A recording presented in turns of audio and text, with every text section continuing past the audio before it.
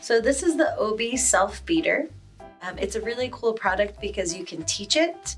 So you can hit the teach button, and then that way you can set to the height and to where your mouth is located, which is very cool. So you just would move the arm and move the spoon wherever you would need it to go to be able to teach.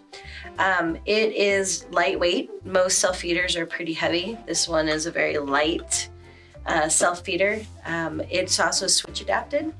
You're able to use switches, one that can scoop, and notice that when it scoops, it actually will take it back and get any of the excess food off the bottom of the spoon, which is kind of cool because it's less messy. A switch can also change the location so you can hit up the different plates. And again, it's switch adapted.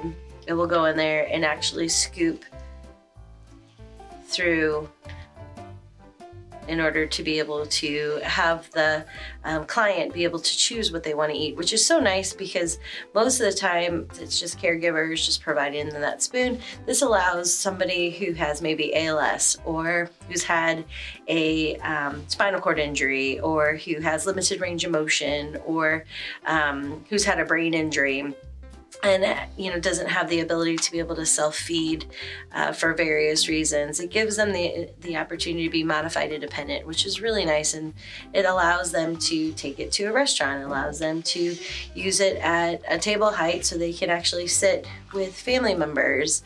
But the best thing about it is it allows choice, which is very important for just being able to feel more independent. You can meet your new dining companion at eSpecialneeds.com.